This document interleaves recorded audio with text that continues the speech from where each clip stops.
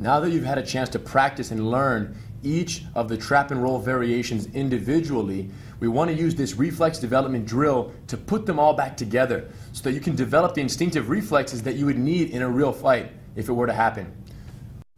So what we want to do is, from the mounted position, the top person who's simulating the bad guy will create a different opportunity, a different attack opportunity each time, so that the bottom person has a chance to use their technique properly. So for example, I'll give heat on the first variation. He'll trap the arm, wrist, elbow, and foot. Now notice how he did it all at the same time. Come again, please.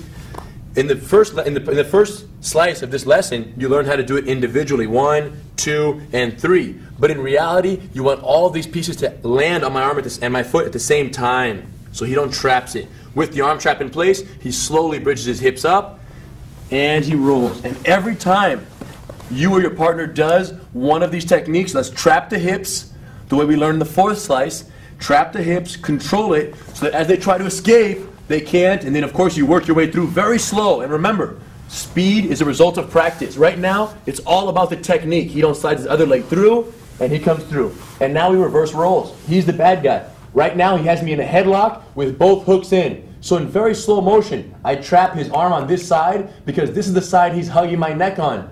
I remove the hook on the back side, and my other hand is already around his torso, ready for the bridge and roll. Straight up, reach, and roll right over, the headlock variation. From here, trap the hips. Now, if my head's facing this way, no problem. Slowly work the knee down, slide my knee through, hug the neck. Notice when I hug the neck, how my head turns the other way. Hand goes out, and I stabilize until I have a chance to slide my other leg through and achieve the mount. Now, I create a new opportunity for my partner. I sit up to punch, but notice how quick he was. He sat up, he got my body very quickly. He's going to push off the ground and pull me down. Grab the shoulders, slide up, keeping his head close, wrap the arm, and break it down. Again, already we've seen these techniques. He bridges up, he reaches, and he rolls. Again, landing very low with his head down for safety from the punches. My hips are controlled. He works his way through. Slides the knee through, hugs the neck, slow motion, and brings the knee through. Now he creates the opportunity for me. Standard variation. Notice how he's putting his forearm on my throat.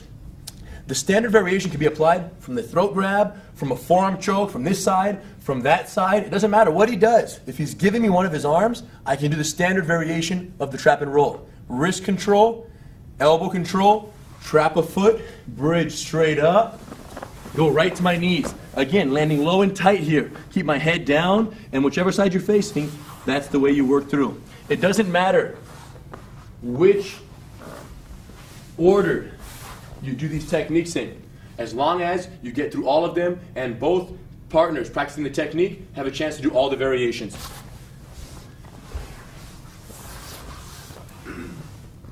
Doing the moves at this slow speed is by far the most important thing for you, okay? Because by doing it this slow, you will catch your mistakes and you'll be able to see my mistakes the same way I can see his. So go very slow, there's zero hurry. And the person who is the partner simulating the bad guy, focus on two things. Number one, behaving and positioning yourself realistically without hurting your partner. But number two, on giving your partner feedback. If I'm the bad guy and he don't traps my arm incorrectly, I must immediately tell him so that he can correct that mistake before it becomes natural and he develops the wrong reflexes. That kind of makes you better too.